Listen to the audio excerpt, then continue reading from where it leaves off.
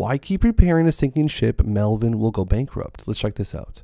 Citadel is further paring back $2 billion Melvin investment.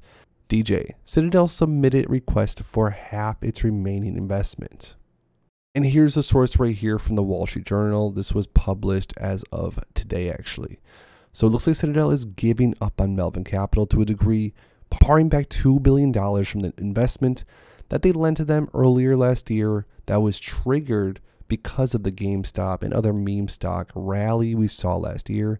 Citadel in late January asked to redeem half the money the firm and its partners have left in Melvin's hedge fund, after originally having their investment late last year, as Melvin racked up double-digit losses for the second January in a row, people familiar with the matter said. The latest redemption request would be paid out at the end of March, the people said.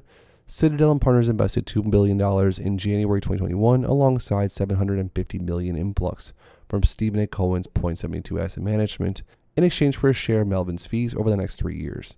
The rare inch-a-month investment made the $12.5 billion hedge fund as they are mounting huge losses from the crazy meme stock rally. Guys, Melvin Capital could be on the brink of disaster. Here's more evidence towards that, and Citadel is pulling out the cash as fast as they can.